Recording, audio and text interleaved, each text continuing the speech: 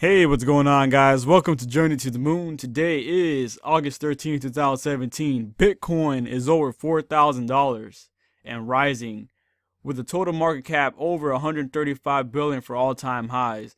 Some of the alts have taken a dip, as it seems people are trading in their alts to ride the Bitcoin wave. Continuing with the Bitcoin bullish news, an article by Cointelegraph suggests that 80% of Chinese have never heard of Bitcoin.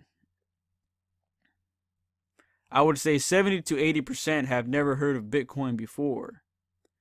With China having a population of 1.3 billion people, it's safe to say that a billion people have not heard of Bitcoin. Charlie Lee writes an article on Reddit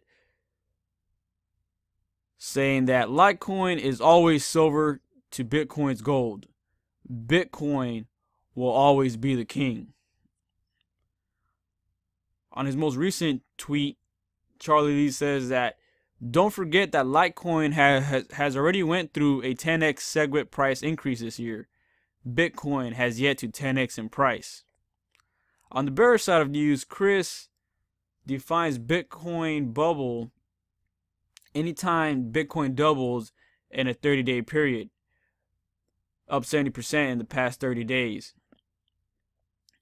Along with a chart showing each time Bitcoin crashed. Yes, Bitcoin is up 70% in the past 30 days, but if you look at these crashes, I mean, Bitcoin was up 460%, 375%, 720%, and each of these events or crashes was due to an event that caused a lot of FUD. As of right now, I mean, Bitcoin is pretty much, everybody's happy with Bitcoin.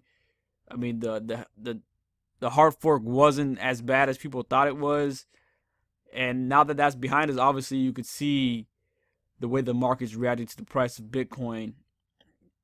But being that it is at all-time highs, I would suggest to take some profits. Here's a video of Trayvon James where he's dumping some Bitcoin. Now you can take that for what you want, but there are people that are thinking the same way as, hey, now is the time to take some profits. I mean, obviously we look at the daily chart here. I mean, it's all-time highs. You don't really gotta be an expert. Wow, I mean, 4,120 on Bitstamp. Continuing to the weekly chart, I mean, yeah, you can see the pop here, 4,120. I mean, if you want to take some profits, I would suggest take some profits at all-time highs as opposed to buying at all-time highs, especially if you bought in a couple days ago under 3,000. It's crazy just thinking about how much Bitcoin has risen in the past couple of days. But if you don't need to sell, just keep holding. You know, bullish news, it's all bullish. But speaking of the altcoins that have taken a hit, here's Neo up 17%. OMG is down 14%, as well as another I was looking at is Civic, which ran up to like 70 cents a couple days ago.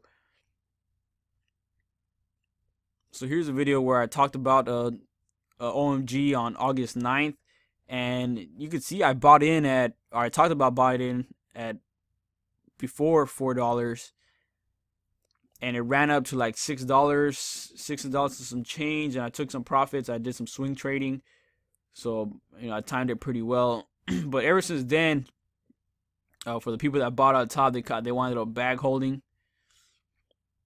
But for the most part, it looks like it's at a resistance here. Let's see which OMG is at right now. OMG sitting at, you know, $5.90. So if you're bag holding, there it is, little green candle, right in time. Little green candle. You know, this is pretty much the, you know, the support level here. So if you're bag holding, you should expect to pump. Or if you're looking for an entry, this would be a good entry to come in with OMG. Same thing with Civic. And I also said in the video, I was like, look, I don't chase. There it is. Just like as I go into it, it pumps.